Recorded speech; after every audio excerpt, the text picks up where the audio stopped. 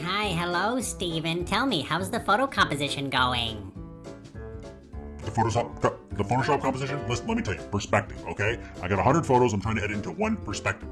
I don't know if I'm happy here. Okay, so 100 things, masks. Okay, you ever tried to cut out a cat with the pen tool? 9 cats? Listen, I'll show you right here. 45% of the time, I'm crying. I think I may be unhappy right now. The client said he wanted delicious. What does that even mean? Oh, look right here. 45% crying, 55% almost crying. Hi, Julian. How is the photo composition going? Photoshop. Generate my creative genius. Hey, what's up everybody? Welcome to this video. In this one, we are going to be working with the Mesh Warp tool. Now the Mesh Warp tool allows you to take an image and kind of pull it around to make it look like it fits when it may normally not do that. Now there's a couple ways to do it. There's the wrong way and there's the right way. Now what I mean by wrong way is the destructive way, where you start working on it, you make a change, and then when you come to go back to edit it, it doesn't let you do that. So I'm going to show you how to do that first so you don't do it that way, and then we're going to do it the right way. So I got this magazine here, this little book that's open. You can see I got some staples and a crease in here, and I want to make this look as real as possible with what I put on here. So I got 2 images here. I got this one, and I'm gonna work on the first image over here first. Now, I want this to look like this page is sitting in this book. Now, what I'm gonna do is just try to pull this out as best I can for the moment to make it fit on here. Now, you can see it's a little short lengthwise from top to bottom, but that's okay. So now that I have this selected, what I can do is I can go over to my tools here and I can grab the Mesh Warp tool.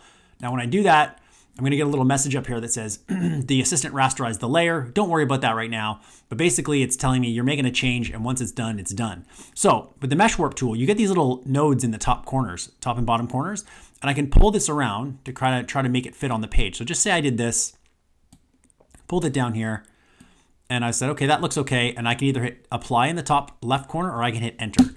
Now that I hit enter, this change is now done. I can't go back and edit this. So if I zoomed in and said, oh, it doesn't look right up here, I need to fix this, I can't actually go back and edit it by doing it that way. So don't do it that way. So we're gonna go out, and what we're gonna do is we're going to select our page. So we got our page. This time we're gonna do it the non-destructive way by going up to Layer, New Live Filter Layer, Distort, and Mesh Warp.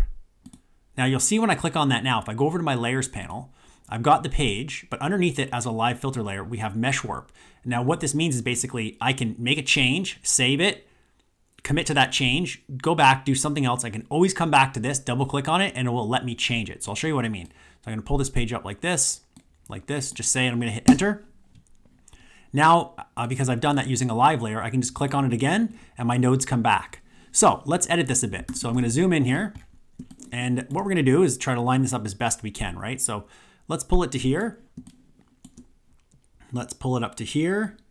Let's go into the middle crease. Now, these things have these little, I don't know what they're called, node arms. In curves, they're called something else. I don't remember what they're called now. Something weird, I don't know. But these little nodes allow you to adjust it a little bit further. So I'm just going to, by eye, pull that up. Go over here, check this one. That one looks pretty good to me for now, so we'll leave that one. Now we're gonna go back down here, grab the node here, pull this to the corner to about there. I'm gonna go over to this node, pull this down to about there. And it looks okay, but you can see we have this gap down here. So again, I'm gonna grab these nodes, these little arms here, pull that down. I'm gonna go over to this one, and I'm gonna pull this one down a little bit too, maybe like that. So let's back out. Hit enter, and don't worry, we're gonna make this look better than it does, but it looks like it's on there pretty decent at the moment. So we'll leave that one. I'm gonna go and turn the second page on, and same thing, I'm gonna grab the image, I'm gonna try to pull it out as best I can to make it fit, maybe something like that. And again, it's too short, but that's okay. We are gonna grab the Mesh Warp tool, and again, we're gonna do it the non-destructive way. So I've got my page selected, I'm gonna go up to Layer, New Live Filter Layer, and then I'm gonna pick Distort, and Mesh Warp. Okay, now that I've got that selected, you can see the Mesh Warp has appeared in my layers panel underneath the page. So that's great. I'm gonna grab my node, I'm gonna pull this up, go over here, pull this one up, And I got to fix this gap here. So I'm going to use both of these arms here to pull it up over there. I'm going to pull this one up this way. Make sure, yeah, that looks decent. Let's go down to the bottom. Pull this node down to about there. Pull this node down to about there. And again, we're going to use these arms to adjust it. Let's try that. And let's try that for now.